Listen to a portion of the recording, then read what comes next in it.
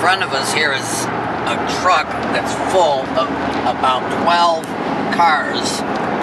That's the ultimate scrapper here in America.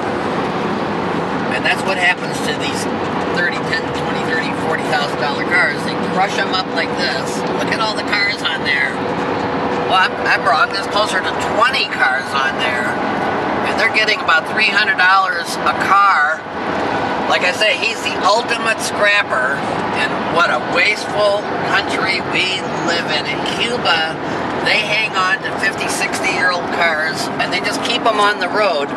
In America, we just throw them away. My gosh.